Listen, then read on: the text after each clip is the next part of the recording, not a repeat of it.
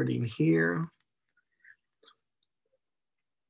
Okay, we're recording now. This is Monday, March 29. This is our Math 208 Elementary Statistics class session. You are working, after you hand in homework number 9, you're going to work on an exam this week. So these two sessions, Monday and Wednesday, 12:30 to 2, are just to answer questions you have before and after you start working on the exam. So let's go over just the list of deadlines so you can keep everything straight. We're going to use exactly the same format that we used for exam 1, and that is you have a homework you're working on right now that you're going to hand in by tomorrow night at 11:59. That's homework number 9, written homework number 9. It's on our website. And about the time you hand that in, maybe somewhere between 11:30 and 12, 11:30 and 11:59 p.m., I'll post exam 2 to our website on week 12. The instructions for exam 2 are already posted on our website, and they are the same instructions we used for exam 1. So there's nothing different about that. You have 7 days to work on exam 2. So that'll be due 11:59 on Tuesday, April 6th. And that'll be due in our Math 208 assignments folder as we normally submit homeworks and papers. You can also remember that if you're working on the Newton Alta assignments, the recommended completion for the first 22 of those was today by 11:59. So regardless of where you are in that, our recommendation was you had done 22 of the 30 assignments by this point in the semester. You can work on it until the last Monday of the semester. And I'll put on your next grade report what your current rate of completion is on that. So you can still work on it. You can still work on all 30 assignments, but time is slipping away and April is the last month of our class. So make sure that you get the most out of that credit that you can get. You can score 100% in all those assignments, and that's a boost to your grade. So having said all that, I don't have anything I wanted to say to you, but I'm willing to do any problems in the book you want to look at. I will say one thing that confused me in the book. It's not an error. It's something you should be careful about. In the book, in section 10.3, number 111,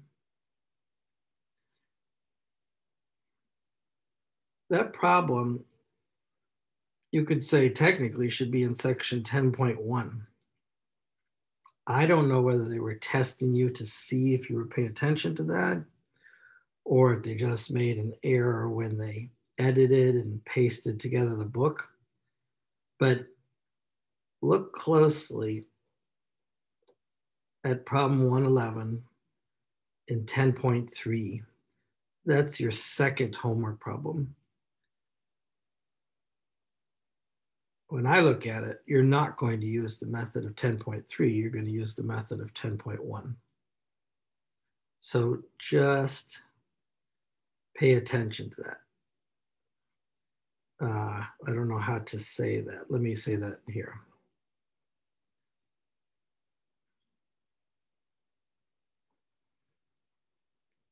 Should this problem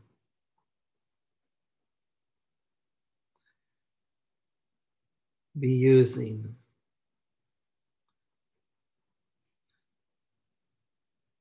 the method of section 10.3 or section 10.1? I'll let you decide.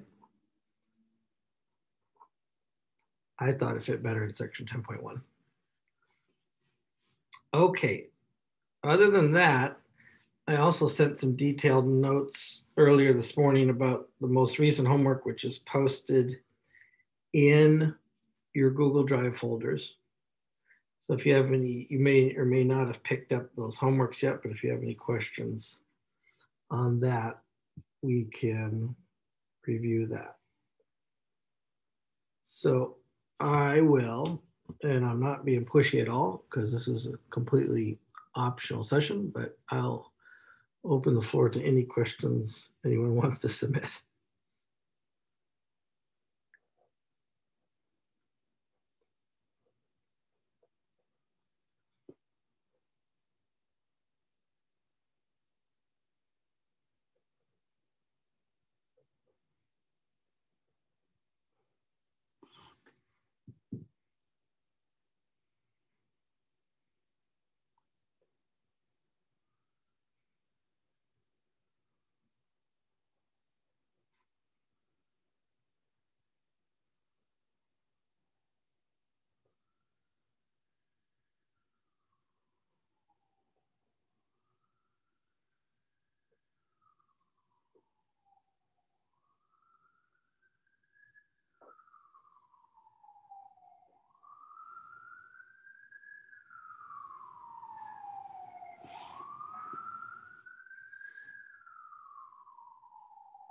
There must be ambulance or fire outside or relatively nearby, so let me shut the window in the other room.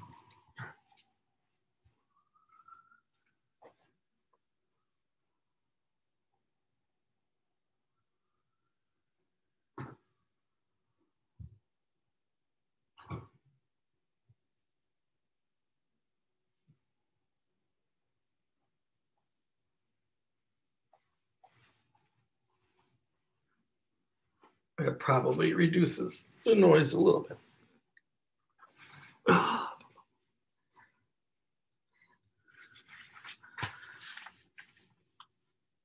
You can come and go and ask questions as you like. I'm just doing paperwork and checking answers to the homeworks that you're doing here on my desk. So I can just work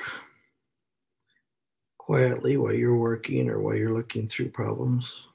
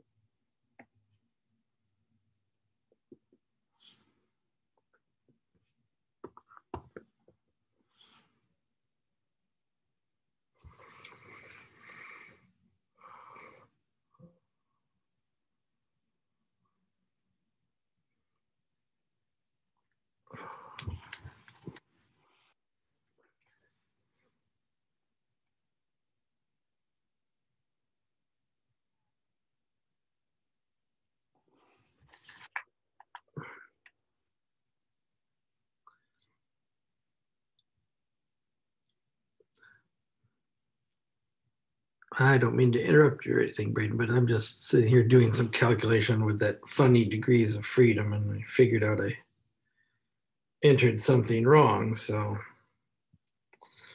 that's something you have to be really careful about when you have that strange formula in 10.1 and previously in chapter 9 about degrees of freedom. I'm just practicing some problem here.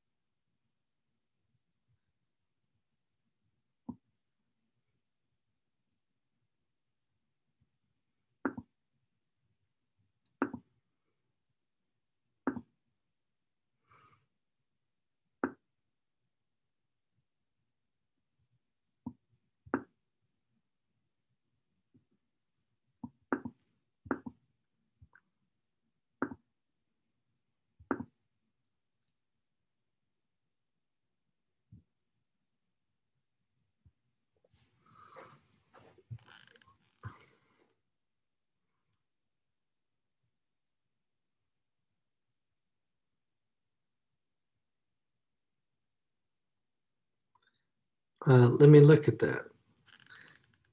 Thank you. That's probably something useful. The question is about problem 122 in chapter 10. Let's read it. And if necessary, we'll pull it up on the screen. And we need to decide what kind of problem that is. So let me take some notes here. And then we'll take a look at it.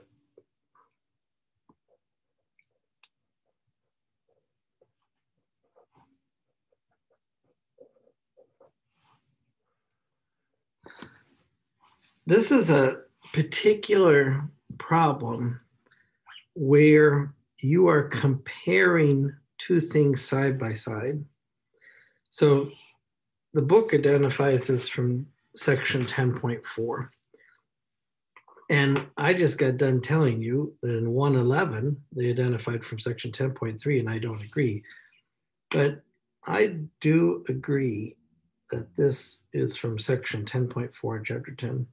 So this is a problem, what's called a matched pair problem, where they give you a pair of data or two pieces of data about one object or two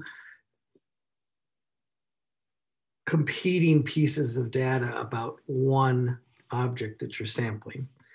So maybe it would be handy for the sake of the recording to read this together on our screen. So let me do that. This is a very good problem. So I'm pulling up a PDF copy of the book, and I'm looking at chapter 10 and looking at the problems and sliding down to 122. And then I'll share that with you. Okay, 114 here, we're getting close. 120, 121, one more page, 122. Okay, let me resize that window and then share it with you.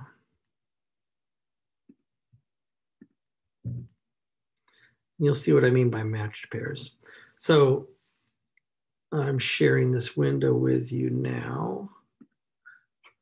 A slightly different setup today. So apologize for the hesitation. I want to make sure that I am sharing this window with you. So I'm going to bring in another screen that I can get a better idea exactly what you're seeing. Okay. So I'm in that, I'm in that, I'm in that.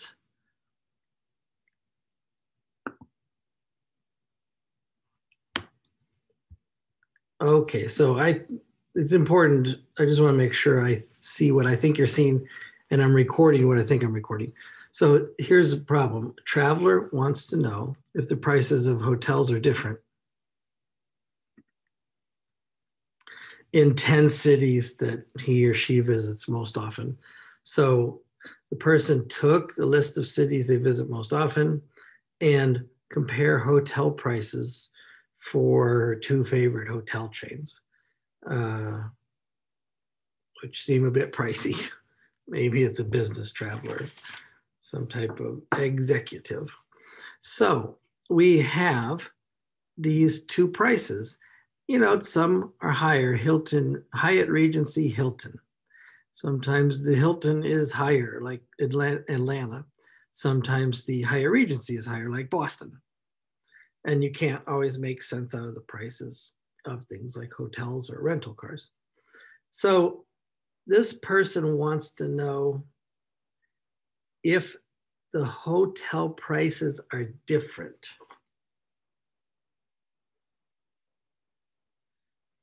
And even that tells me something. So let's check out our keywords. I'm writing this on the paper, and I'll get back to my paper in a second. And it gives you the cities, the prices. I think it's not going to be hard to enter those numbers in the calculator when we need to enter the numbers in the calculator, right? And I think I'll be able to let the calculator compare those objects. What I'm interested in is the differences.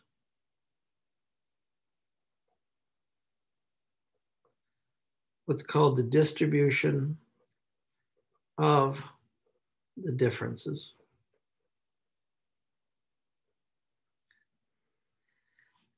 And if the prices were essentially the same in those cities, you know, higher in this city, lower in that city, if they were overall the same, then the distribution of differences, the sample difference would be 0. But I can tell by performing a test whether the difference between the two cities on the average tends to be positive or negative. So I'm going to go to a different page in the book. You know, before I leave that, why don't we simply enter those cities into my calculator right now? So I'm going to open up the calculator screen version. And then I can put this table away so we don't have to read it again. So open up the screen version of my calculator. It's going to pop up here in a second, and then I'll share that with you. Got it. Sharing, clear the picture, clear that screen. Okay, clear this screen. Now I'm sharing the calculator. Let me go and enter those two lists. So edit. Looks like I've got 3 lists already set up here. And actually it's from a similar problem. So do you see that I have a first list, list 1, second list, list 2, and then list 3 is list 2 minus list 1. This is a problem that we might have done previously. So I'm going to clear each of these lists and enter these hotel prices in these 10 cities. So first, the Hyatt Regency prices in those 10 cities, 107, 107, whoops, 107. Okay, now I'm on target. 358, 209, 209, 167.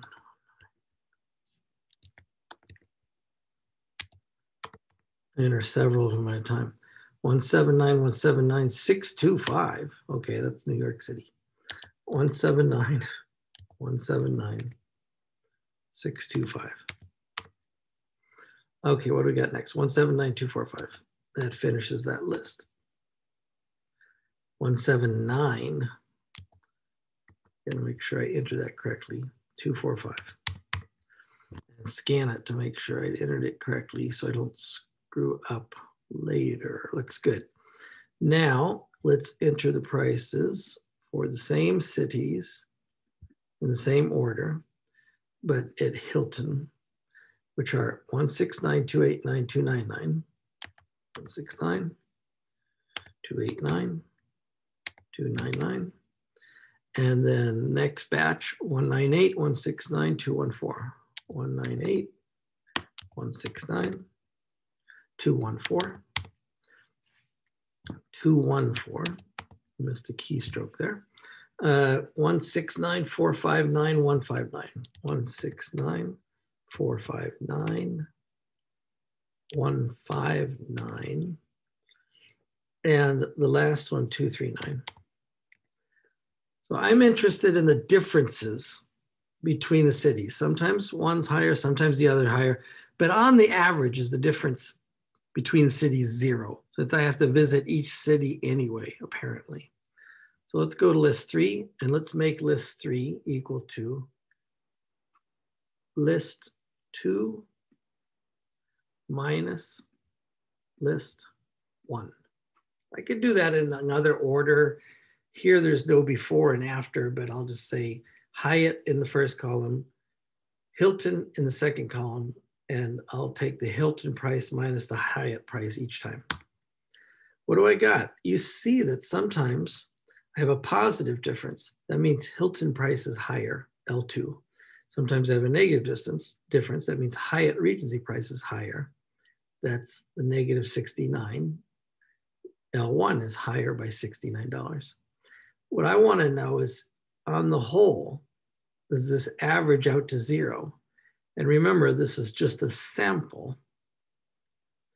Okay, so let's go set up on a paper. Now that I have this ready on my calculator, when I need it, let's go set this up on the paper according to section 10.4. So I could bring back the book for you in a second after I have section 10.4 up. Let me get that section 10.4 open for you.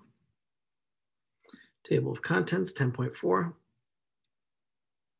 And here's where he talks about matched pairs of samples.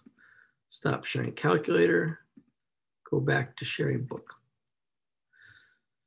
So when you're sharing or analyzing, testing some matched samples, some paired samples, you're doing a simple random test. And his random test was hotel prices on a particular night, not anything special. Sample sizes are often small. You're comparing two small groups. This was 10 hotel prices at one chain and 10 hotel prices in another chain. These two measurements were drawn from the same pair of individuals, Hilton and the Hyatt Regency. Hyatt Regency in the first list, Hilton in the second list. And then I can calculate the difference from the pairs. That I've already done in the calculator.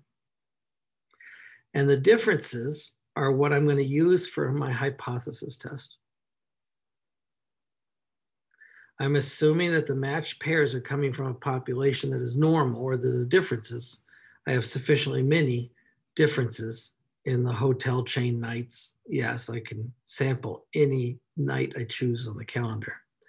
And that those distributions are approximately normal or normal. So let's write this down on the paper. Let's go back to my paper now. I'm going to write this on the paper and then switch. My test statistic, it's a t-test, is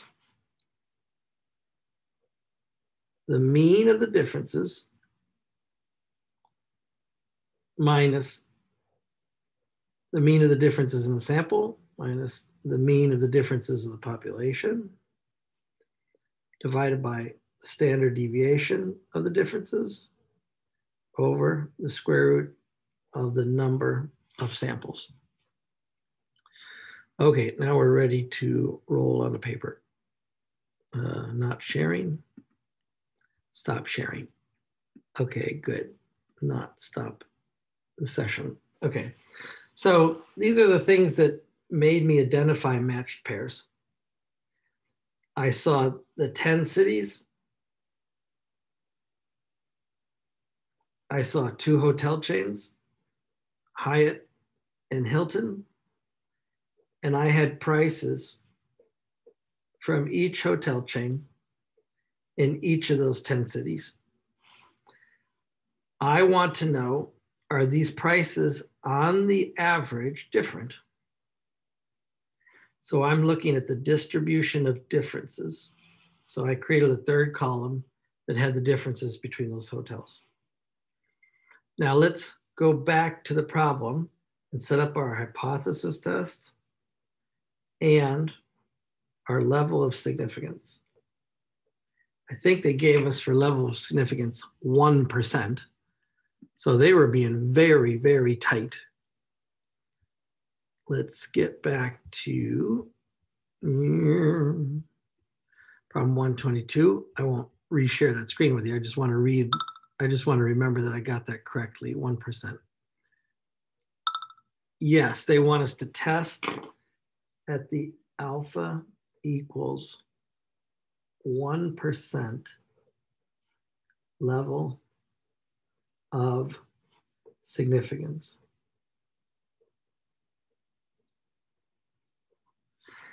And when it says, are these two means different? What they're asking for is this mean of differences equal to 0? Or is it different than 0? Do I have any evidence that on the whole, those two cities are the same? Or do I have evidence that there's a difference between the hotel chain prices in those 10 cities? So the other thing you should notice about this immediately, make sure I write this down on my paper, is this is a two-tailed test. Whenever you have the null hypothesis being equal and the alternative hypothesis being not equal, two-tailed test. If it was strictly greater than 0 or less than 0, that's right-tailed test or left-tailed test. So let's see what this represents. Okay, what do I need to compute my test statistic? And then I'll do this on the calculator, and we could also do this in decimals. I need 4 numbers here, right? The mean of the differences, the standard deviation of the differences, the number of pairs that I sampled, there was 10 cities. I also need the mean of the population differences, but I'm assuming that that's 0. I'm assuming across all nights, Hyatt and Hilton at those 10 cities, I have no difference in the various cities I visit. So this is 0 right here. And I just need to plug in these 3 numbers. The mean of the differences, standard deviation of the differences, and the square root of 10. Be really careful that you put that fraction strictly in the bottom of that denominator. I'll show you how to do that on the calculator. First, I need to get the mean of the differences and the standard deviation of differences. So let me move on to another paper here. So this is a good example from section 10.4.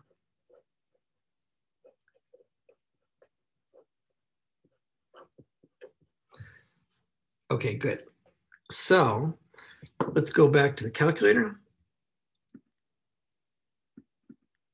And I have list 3, the differences already computed. So I'm just going to do my statistics, 1 variable on list 3. So I'm going to calculate 1 variable statistics, make sure I'm using list 3, and I must have been doing a previous problem like this, so I already had list 3 typed into that space. There's no frequency list. Let's calculate and record. I'll write this on my paper, then I'll come back to the paper. It says the mean of differences is minus 9.3. So on average, the difference was negative. That's Hilton minus Hyatt. So if Hilton minus Hyatt was negative, then what? A Hyatt was more expensive. But this could just be a sample. Is that a significant difference? That's what we're about to calculate. Standard deviation of the differences, they list on the calculator as 70.9. I'll use the standard 4 decimal places. 70.9320. If I round it off to 4 decimal places. I can use the exact numbers also if I want. The n here is 10.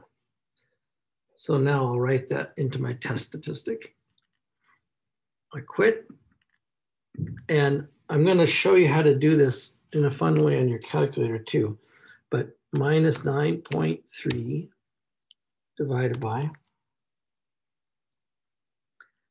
the combination of SD 70.9320 divided by the square root of n.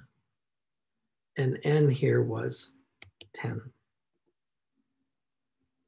So notice how I very carefully put the SD divided by square root n inside the parentheses inside the denominator. What do we got here? Oops, we got a syntax error. I can tell you where that syntax error is. Let's go look at it.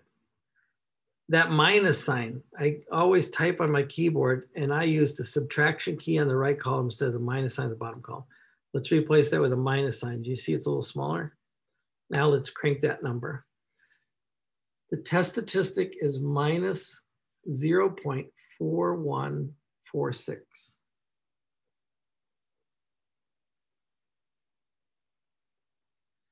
But before we leave this screen, I want to show you something. It's like you might be nervous. You rounded off. You rounded off with that 70.9320. Well, look under this variables key. I could type in X bar, S, and N from this very handy key here called variables. Look under variable statistics, number 5. And the calculator keeps a list of the last N it used, of the last X bar it used, of the last standard deviation, both sample and population that it used. So I could literally choose X bar divided by special parentheses, variables, statistics, standard deviation, divided by square root, even grab the N from the statistics list. Now, I don't think you need to be this obsessive, but what I'm doing right here is I'm using all the digits. I'm not rounding anything off. I'm using all the digits that were stored in the calculator. Result, 4146, no difference until way down here in the 6th digit. So I'm comfortable that first 4 digits are correct either way. So let's go back to my paper now. This is our test statistic. Now, in the morning, when I sent you the email, I wanted you to think carefully about what you're comparing when you're doing these tests. So let me draw a very raw graph for you. And then we'll compare it to a calculator drawing graph in a second. So this is a t-test. We're doing a t-test right here.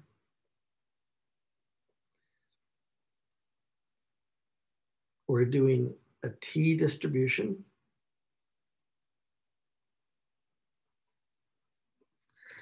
And the degrees of freedom that we're using right here, excuse me.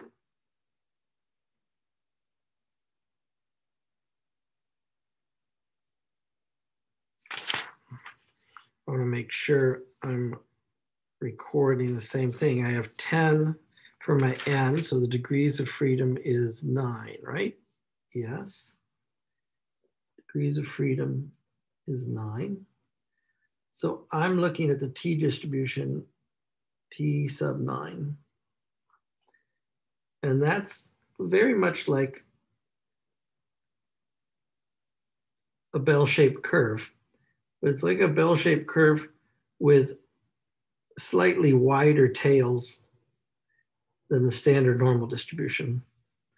I'm not drawing this well here at all. That's why I'm going to let the calculator draw in a second. And it's centered at 0. And 1 standard deviation, either way, chops this up into pieces.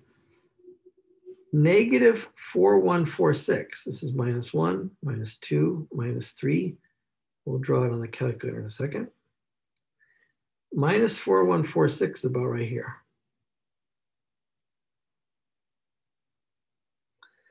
So let's check this out. That is a very large area here. Remember, this area is called my p-value. And I'm going to compare the p-value and the alpha. The alpha was 0.1, 1%. I wanted to be accurate in that sense. And this area that I've just shaded, I can tell it's way more than 1% of this curve. But let's write down the actual value of that. So I go to calculator. I go to my, let me share the calculator with you again so you can see that screen. Go to my distributions and look at the cumulative t distribution, number 6. I'll also show you how to perform this test exactly on the calculator and go from the far left, negative infinity to negative, let me use the right negative this time, 0.4146. Got it. Degrees of freedom in this problem is 9. So now let's find out what this area is. This area is 0.3441. 34% of this bell-shaped curve is below this test statistic, negative 0.4146.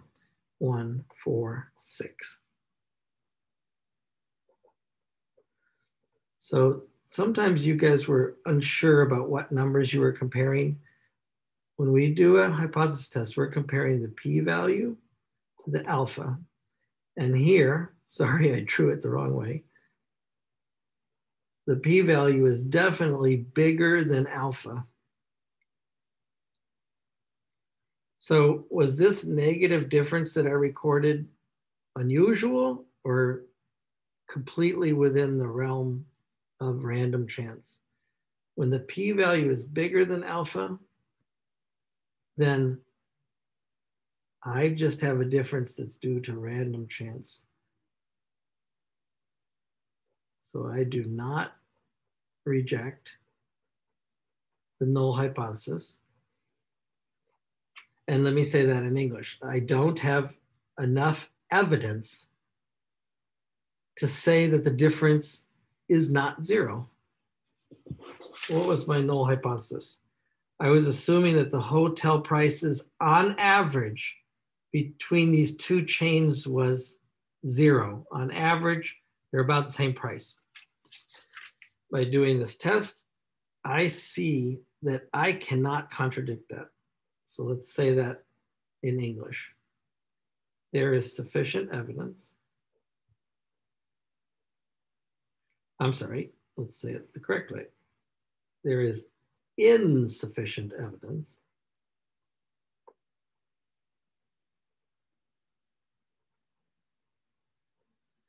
to, let me go back to my paper now.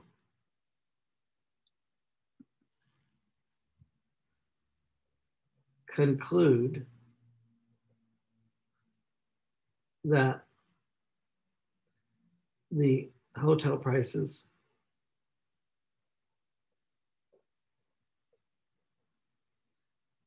between these two chains is different. Different what? Different on average.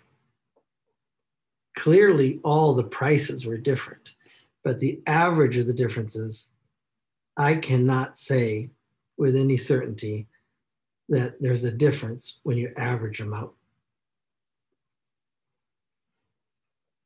Okay, good. Let me draw one more thing on this picture right here, and then we're going to do the test on the calculator, and we're going to do the graph on the calculator. Remember, I was comparing this area to 1% of the area. 1% of the area of this t distribution must be pretty small. But you may be curious, where would you draw the line to get 1% of the area? So I go back to my calculator to show you. That would be under distribution. Inverse t distribution, number 4. And I want an area to the left of 1%. And the degrees of freedom in this distribution is 9. So this will tell me about where the marker should be placed. 2.8214. So that's about right here. 2.8214 negative. This is my T alpha. This is my critical marking place. 1% of the area is to the left of that number.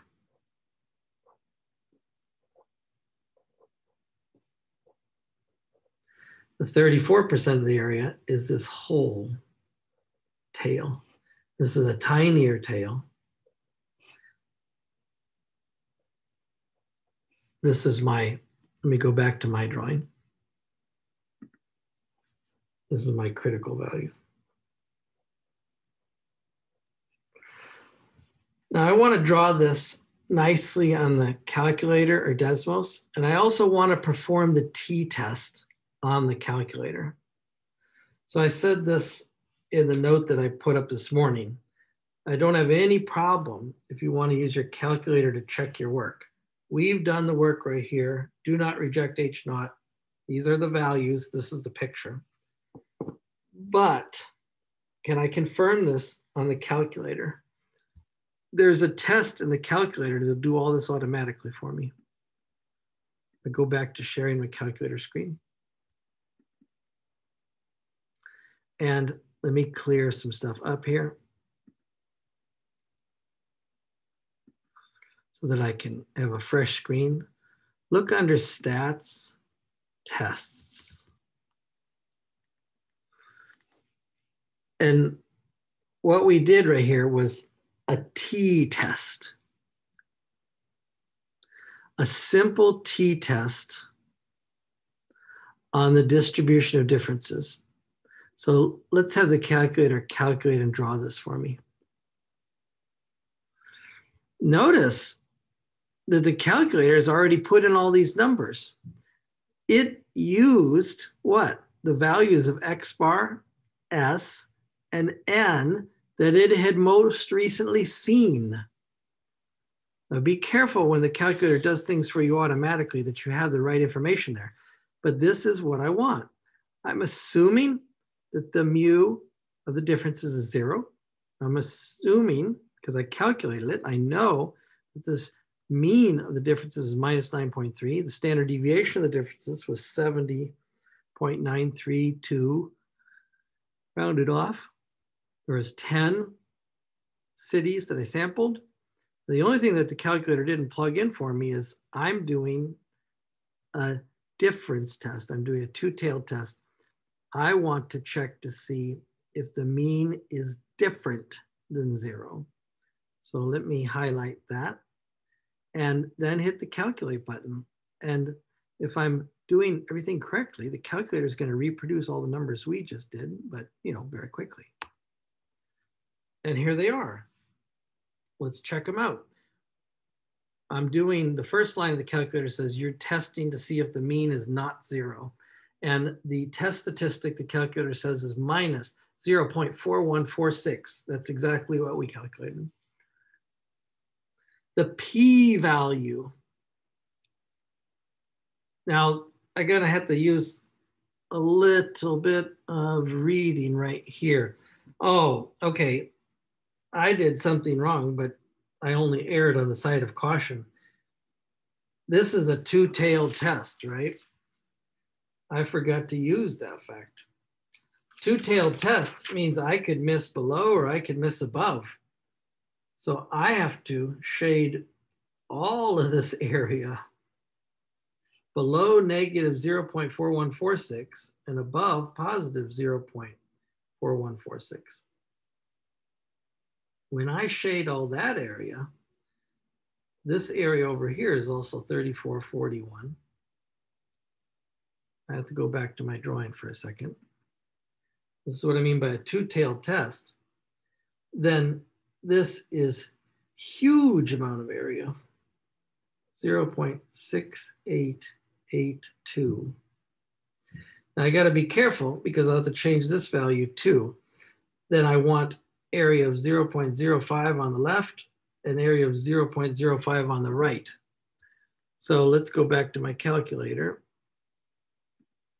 and repeat that calculation, inverse t, but not 0.01. Oops, sorry. I have to bring it back. Distribution, inverse t, areas 0.005, degrees of freedom 9, paste. And that's even more negative, 3.24.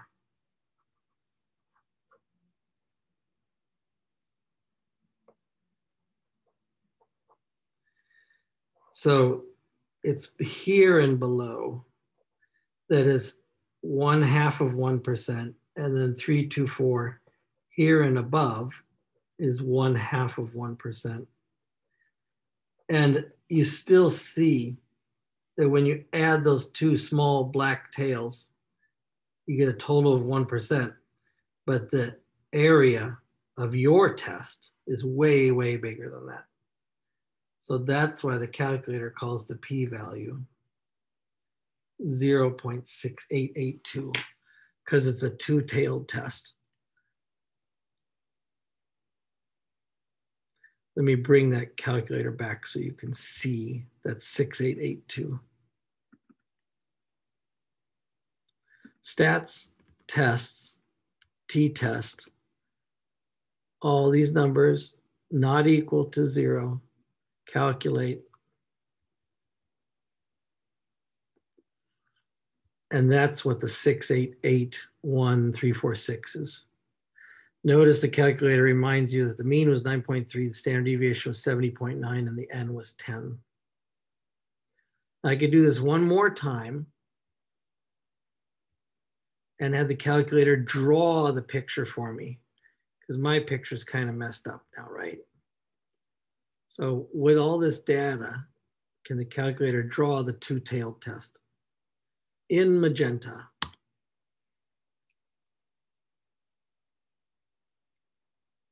And there's that 68% of the distribution that I've shaded.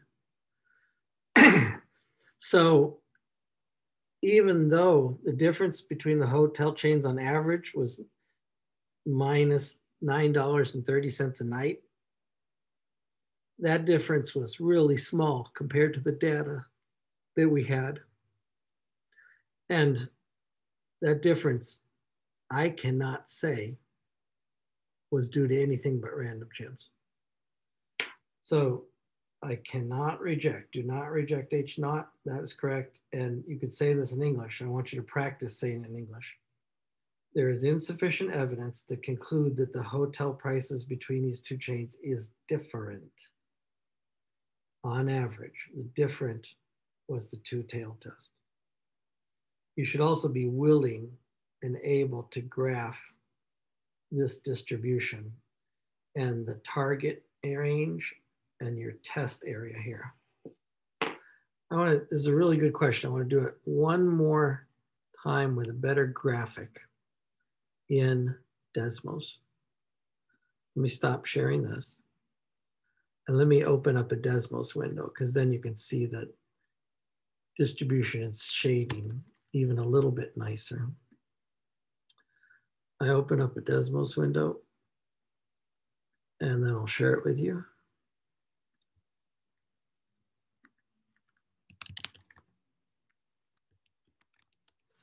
Show you how to do a picture like this if you want to generate a picture for your homework or exam or anything. You can also draw them by hand. But on this functions list, the keypad is this keyboard in the lower left-hand corner. Oh, excuse me, I have to share the screen. My fault. Okay, now I'm looking at Desmos, just in an ordinary browser, Microsoft Edge. Keypad, lower left, show keypad, functions, distributions, t distribution right here. Let's do the t distribution with how many degrees of freedom? 9. Got it. Let's give this person a name. P sub 9.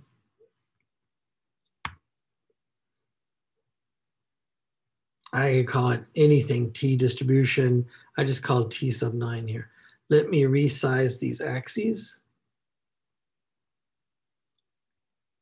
because I just want to look at this from like -4 to 4, from minus 0.5 to 0.5. So x-axis -4 to 4. So I see this distribution nicely. 0.5, 0.5. Good. Now let's shade from my test statistic minus 0.4146 down. Negative infinity to minus 0.4146. See, that's that large piece right there.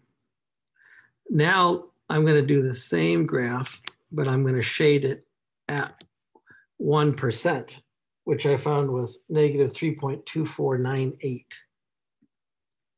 So I can compare negative 3.2498. And this is very hard to see. But down here in the very lower left, you see a little blue sliver. That is 1/2 of 1%. You see the number right here. 1/2 of 1% of the area under this curve. If I expand this greatly by zooming in, you'll see the blue part a little bit better. That blue part is 1/2 of 1%. And this red part on this side was 34%. Now, could I make another blue part appear over here? Sure. Could I make another red part appear over here? Sure. So I could copy and paste these again and do cumulative frequency from 0.4146. Let's make that one red. And let's make another blue curve here. So it's not a bad idea to play around with Desmos. Desmos can make these things a little bit more visual than your calculator screen. Your calculator can also draw this two-tailed test as we demonstrated. Let's put this at 3.2498 and above, 3.2498. Okay, good. I'll put away these instructions and just let you look at that curve. And you see a little blue slivers on the left and on the right. And this giant red area, which is 68% of the area under that curve in pink. 1% in blue, 0.5% on each side, 68% in pink, 34% on each side. So this was not a rare event. That test statistic ate up a lot of the area here. This is not random, or this error would not be caused by randomness. So this is, or I should say this error would be caused by just a random sample. So I cannot reject the null hypothesis. I want to say one more thing about this problem, and you may have noticed this in your book. Do you see that sometimes they give the even answers and sometimes they give the odd answers? So she gave the even answers all the way up to 114, and then she switched to odd number answers. Might have been fun if you could just look up the answer and see that we did it right. But we have done this right. You're just gonna have to practice it again yourself. Sometimes you can look up the even or odd number answers in the book. Okay, that was a pile of detail for a simple little problem, but they have a lot of steps that you're explaining. When you do things one step at a time, it's not impossible.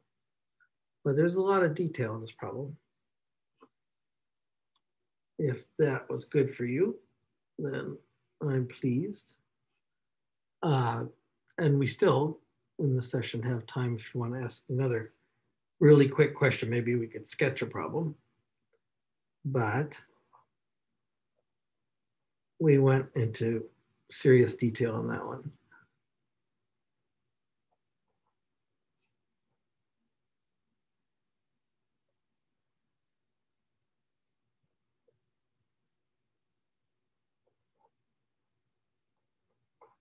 If you want to try another question, just to sketch it quickly, we could probably fit it in here in 10 or 12 minutes. But that's going to be a very good example for people to read through.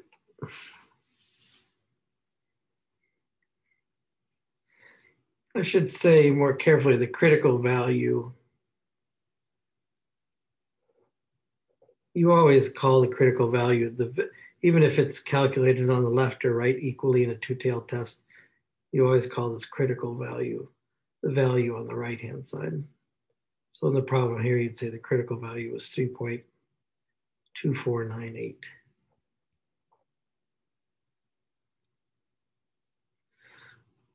Oh, let me say one more thing also for the sake of the recording, because this really bothered people on the last homework. Sometimes your calculator was giving you the number in scientific notation and people were not picking up on that.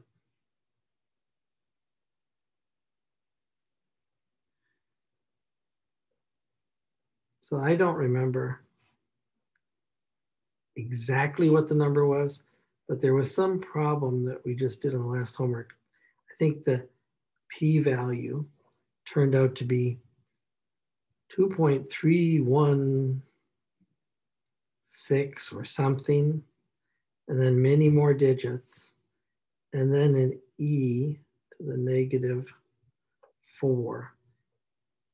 So that means 2.316 times 10 to the -4.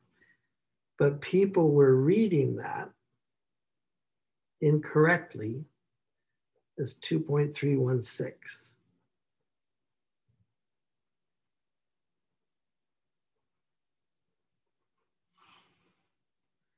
So when your calculator says 2.3, when it gives this e -4 there, they mean times 10 to the -4. This is a very small number. That means you move this decimal place 4 places to the left. So the correct reading of that number is 0.0002316. That's the same number.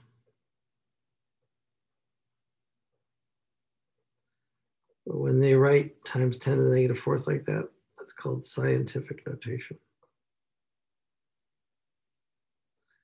So remember your scientific notation.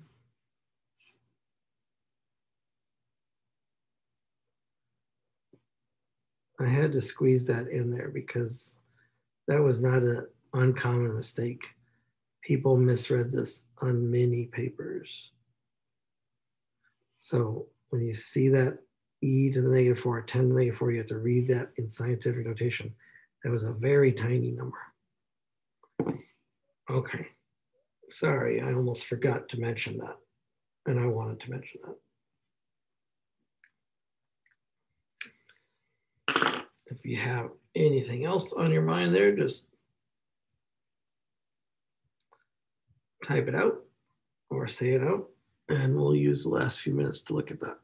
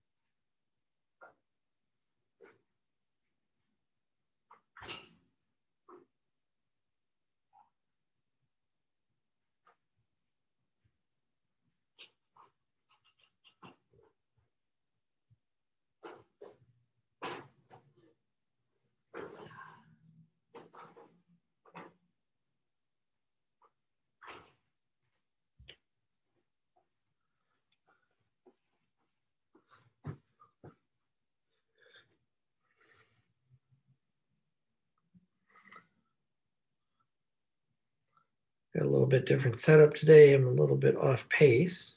To tell you the truth, I'm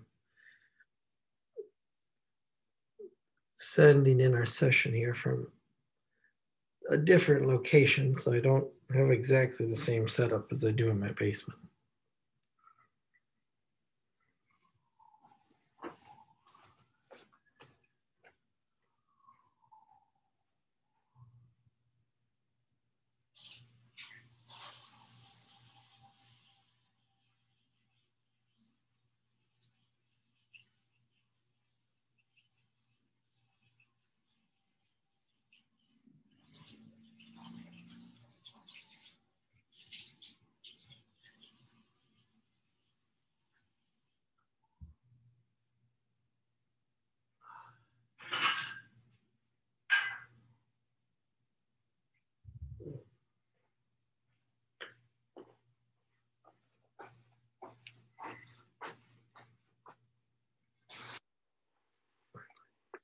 Also, let me mention this, that when you hand in the homework tomorrow night and you pick up the exam,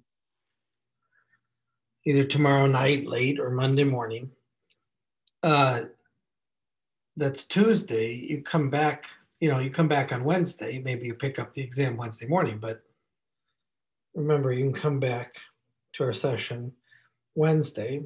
You want to ask more specific questions that are similar to the exam. I don't mind at all. I won't answer the questions from the exam, but we could do similar problems. The problems on the exam are very much picked out of problems in the book. And maybe I changed a number, or maybe I worded it the way I preferred it. But they're really just the same problems that you're doing here in the book. So if you want to come back Wednesday with specific questions about problems like the exam, I don't mind at all.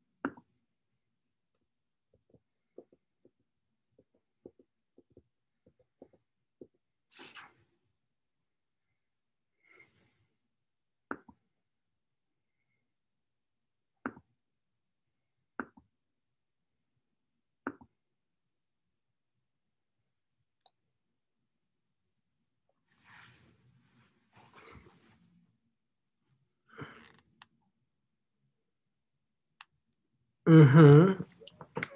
I see your question. Let me look at it really quickly because I have another appointment I have to do, but I'll tell you, worst case scenario, I will write this on a piece of paper and post it on the website. So first, let me just look at it really quickly so I can see what one you're asking for. 62 null and alternative hypotheses from chapter 9. This is section 9.1. So some of these following statements refer to the null hypothesis. Some of them refer to the alternative hypothesis. State the null hypothesis and alternative hypothesis in the terms of the appropriate parameter, mu or p. Okay, so this is a really good problem because it's asking you to correctly write down the null hypothesis and the alternative hypothesis. So we could run through these, but I don't want to rush it. I'll tell you what I'll do. I will write down the answer to this problem neatly and then post it on our website this afternoon. And the question is, let me write this down for everybody who is in the recording later.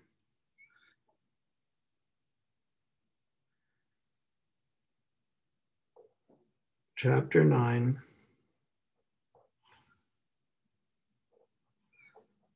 Section 1. Problem 62.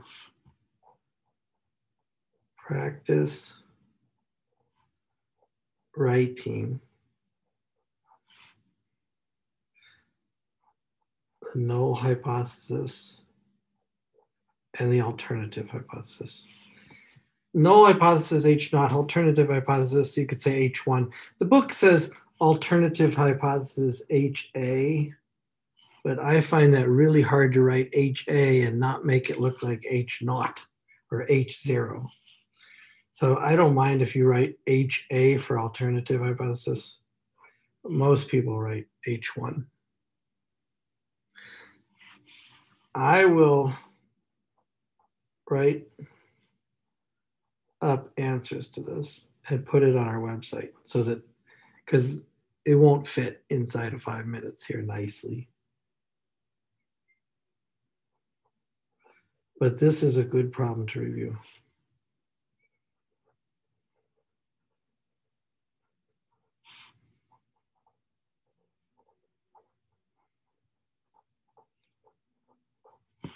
Let's do that. Now, I have an appointment here at 2. I might not get this up here first thing, but I'm going to get the recording of this session up. I'm going to get this paper scanned and up quickly, but maybe sometime later this afternoon. Let's think 3 o'clock, 4 o'clock. Let's say 4 o'clock or 5 o'clock. Then I will just make this a link to problem 62 in section 1 of chapter 9 on our website. And I'll alert people with an email. So you have to go to the week that has chapter 9, section 1 in it, which is a couple weeks ago. Okay, but I really like the question. Thank you for the question. Okay, other than that, if you have any other questions as they come up, you can send them to me in email and I could do similarly with them, post answers on the website. But I'll let you finish up your homework number 9 and clear your desk so you can start working on the exam after that.